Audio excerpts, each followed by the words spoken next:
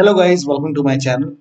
Today in this video I'm going to show you how to fix connectivity issue with the First Descendant game on your Windows computer. Now the first step is to restart your computer. Simply restart your computer once and after the system restart, launch the game. Now still you're facing the problem. Next is to make sure date, time zone and region is correct on your computer. So on the bottom right over here you can see the date and time. Make a right click on date and time. Now click on adjust date and time. And make sure set time automatically and set time zone automatically, both are on over here. So here, so if these are turned off you can turn it on. So turn on set time automatically, also turn on set time zone automatically, and then click on sync now. Make sure that you click on sync now, this is important. If it does not sync, click on sync now once again, and then go to language and region and make sure right country is selected over here. Make sure that you have your country selected over here and then launch the game. Next step is to allow the game exe file to your antivirus program. So if you have any third-party antivirus like Avast, Norton, Bitdefender, McAfee, Trend Micro, so whichever antivirus program you have, just make sure that you allow the game exe file to your antivirus program. So this is just an example. I'll show you how to allow it. I'll show you with Windows security. I don't have any third-party antivirus. So if you have any third-party antivirus, you can open your antivirus program and then allow the game exe file. In Windows security, you can open Windows settings. Now, if you have Windows 11, click on privacy and security. If you have Windows 10, click on update and security. When you open Windows 10, you will see update and security option. You have to click on update and security. Windows 11 users click on privacy and security. Now click on Windows security. Now click on virus and threat protection. Now scroll down. At the end you will see manage ransomware protection. Click on manage ransomware protection. Now click on allow an app through control folder access. Click on yes to allow, and then click on add an allowed app. Now click on browse all apps. Now go to the game installation folder. So wherever the game is installed, if the game is installed in C drive, open C drive, program files x86. Now if the game is installed from Steam, then you can open Steam and then open Steam apps. Now open the common folder. Over here you will find the game folder. Now if the game is installed, like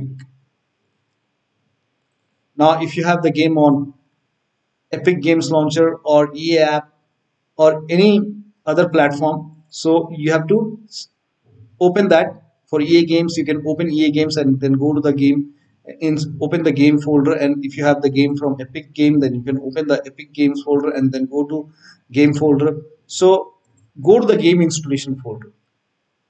So I'll show you a different game. This is just an example. You select your game, whichever is the game, you have to select the exe file of that particular game. So this is just an example. So select the game exe file and then click on open and check if there is any other exe file for the game. Sometimes you have other exe file. So if you have any other exe file, you can add it. So add the exe file of the game over here. This is just an example. You select your game and select your exe file, and then now type in control panel in Windows search box and then click on control panel and then go to system and security. Now click on Windows Defender Firewall. Now click on allow an app or feature through Windows Defender Firewall. Now click on change settings on the top and then click on allow another app. Now click on browse. Again go to the game installation folder.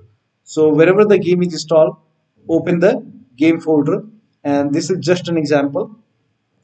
You have to find your game installation folder and then open the game folder. This is just an example. Select the game exe file, whichever game it is, and then click on add. And once it is added, again click on allow another app. Now click on browse, and then if you have second exe file, any other exe file of the game, find the other exe file. If you don't have it, you can skip it. So if you find any other exe, click on add. Once the game is added over here, now click on OK and then launch the game and then check. Now the next step is to perform power cycle. To perform power cycle, first of all shut down your computer. So shut down your computer.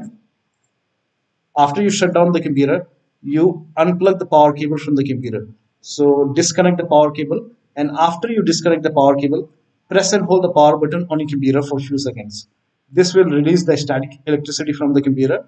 And then after a few seconds, once you press and hold the power button for a few seconds, after that you can release the power button key.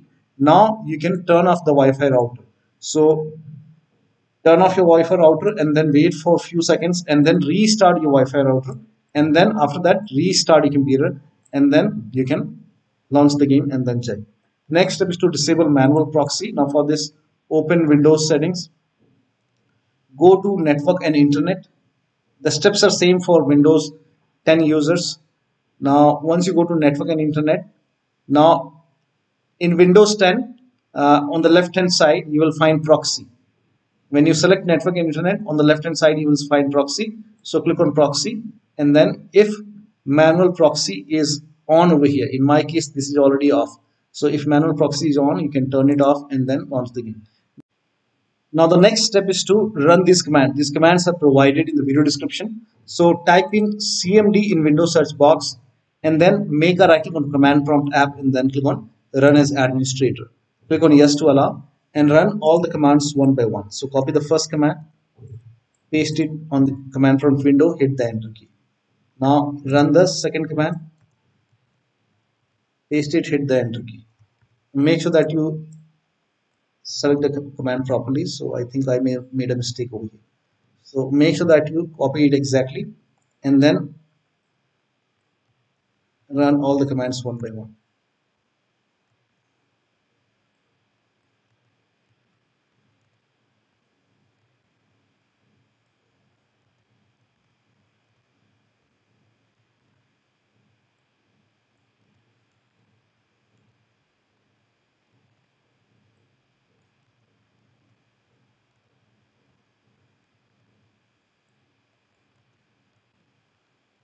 Now once done, you have to restart a computer.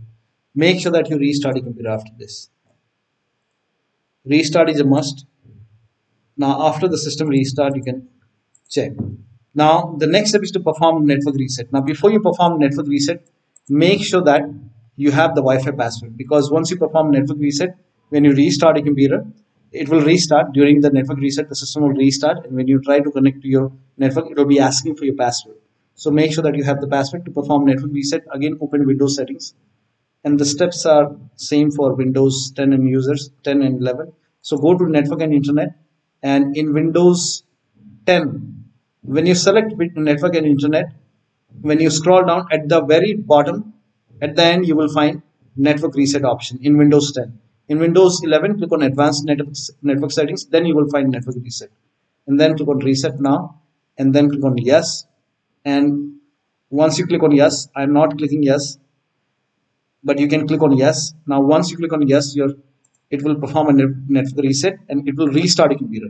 And after the system restart, when you try to connect to your Wi-Fi, it will be asking for your Wi-Fi password. So it will be asking for your password, enter the password, and then log in, and then launch the game, and then check. Now if you have any other network, you can try switching to different network. Now for this, if you have any other network available, you can connect to different. So you can connect to different internet, different network, and once you're connected, now you can try to launch the game. Now the next step is to use Ethernet connection. So if your computer has an Ethernet port, and if you have an Ethernet cable, you can use Ethernet connection. So you can go for wired connection, and that will provide you stable connectivity. So you can go for Ethernet connection and then launch the game and then check. Now the next step is the last step is to update your Windows. So open Windows settings, go to update the security or Windows update, and then click on check for update. Once all the updates are installed, restart your computer, and after the system restart, you can launch the game and then check. So one of the steps shown in this video should help you to fix the connectivity issue with the game. So that'll be all. Thank you so much for your time, and please like this video and subscribe to my channel.